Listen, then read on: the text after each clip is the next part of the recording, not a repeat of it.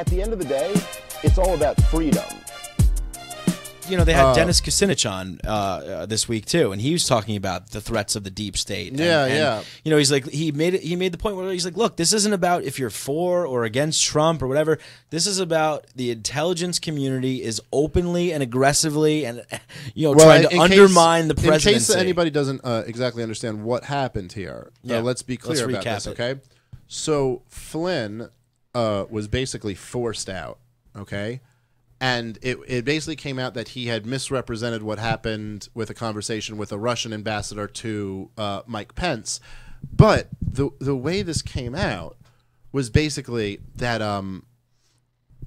that the NSA had spied on him while he was a private citizen, before he had been appointed. They basically did what Snowden and all the people who have opposed this mass spying system have been saying would be the reason why you can't possibly allow the government to have this type of access. Because you're like, if they have everybody's information, if there's ever anybody who they don't like, who challenges their authority, they have all of his stuff and they can blackmail him or use him. And this seems to be what happened here. Like, pretty much in plain sight. There's no denying that this happened. And and journalists aren't even fucking like having a question with it. And Trump is making this point over and over again. Now, Trump has said that he's having conversations, right? He's having conversations with foreign leaders, and then the next day, the press is writing about it. Right.